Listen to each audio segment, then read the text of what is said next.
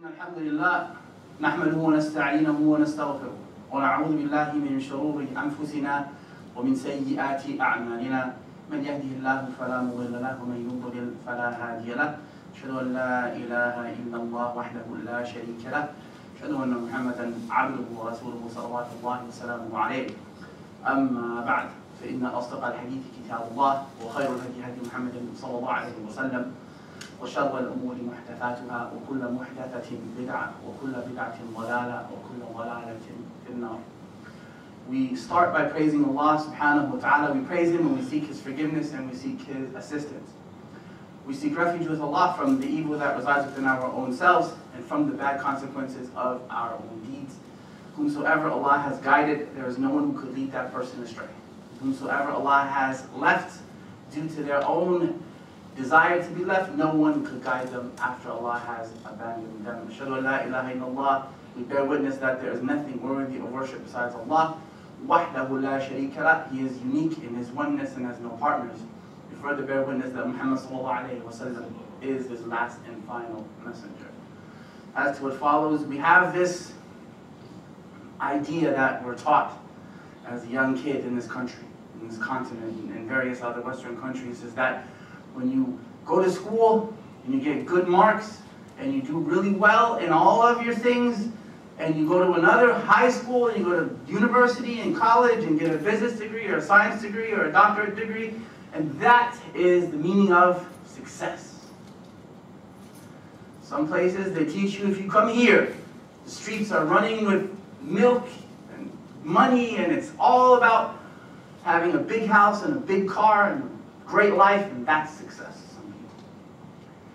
Some people, if you dribble a basketball around in circles, behind your shoulders and up around your back and around your legs, that's success to some people. Some people, if you throw people around the wrestling ring, that's success. To own a multi-million-dollar business. But what happens when that doesn't go the way you want it to go? What happens when you go to school all these years? 10 years. 11 years, 12 years, elementary school to high school, middle school, all of it's done, all the way through university, 4 years. But what happens when it doesn't quite go the way you want it to go? What happens when you play a sport up until a certain level and the game starts, like this hockey player that I read about years ago?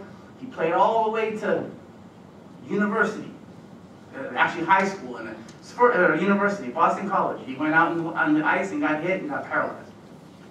What happens when Allah subhanahu wa ta'ala, every day we hear it in the adhan, when we hear the people saying hayya ala al-falah, do we really understand the meaning of that?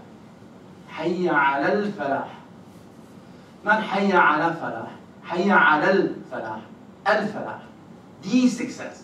So all of these things are successes in a small way in the dunya. Sure, if you do these things, inshallah, Allah will bless you and open the way for you. And I'm not saying you should choose one or the other, but I'm saying put it in a perspective of what is success.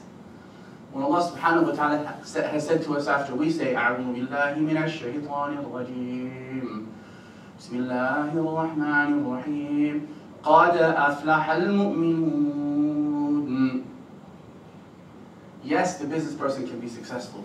Yes, the person who goes to school and gets degrees can be successful. Yes, the basketball player can be successful, the wrestler, the doctor.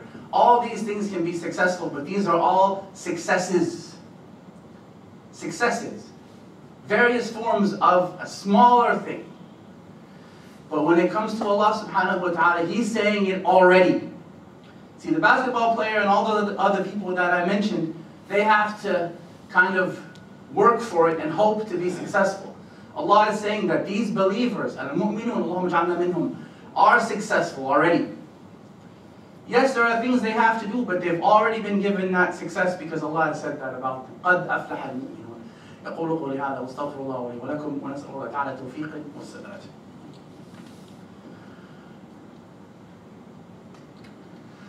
الحمد لله رب العالمين والصلاة والسلام على خاتم النبيين وعلى آله وصحبه وسلم تسليما كثيرا. As in anything, when you hear about a group of people and they are successful, you want to emulate them and study them, or emulate them I should say, and study them and focus on them. You know, we had people who studied millionaires. Napoleon Hill studied millionaires and wondered, what is it that made them millionaires? It became his life to do that. Other people go around and they study various athletes, and they study all these different people because they want to know what makes them do the things that they do. But al-falah, the believers, al-mu'minun, those who are successful, it should be our life's purpose to study them and to imitate them and to emulate them in order that we follow in accordance with what Allah has revealed in the Quran and the Sunnah of His Messenger, salawatullahi wa salamu alayhi. And this should be something that we focus on, along with the other things. That we don't ignore things, لا تنسى نصيبك من الدنيا, but we understand that قد أفلح المؤمنون, that the 2 rakat before Fajr, for example, is better than the entire world and everything in it. So if someone makes $1 billion or $500 million or 2 billion or 20 billion, your rak'atayn قبل الفجر خير من الدنيا وما فيها. خير الدنيا وما فيها. It's better than the dunya and everything that's in it. So when we're successful, know that Allah has defined that a certain way, and may Allah make us from amongst those people. إن الله وملائكته يصلون على النبي يا أيها الذين آمنوا صلوا عليه وسلموا تسليما اللهم صل على محمد وعلى آل محمد كما صليت على إبراهيم وعلى آل إبراهيم وبارك على محمد وعلى آل محمد كما باركت على إبراهيم وعلى آل إبراهيم في العالمين إنك حميد مجيد قوموا إلى صلاتكم.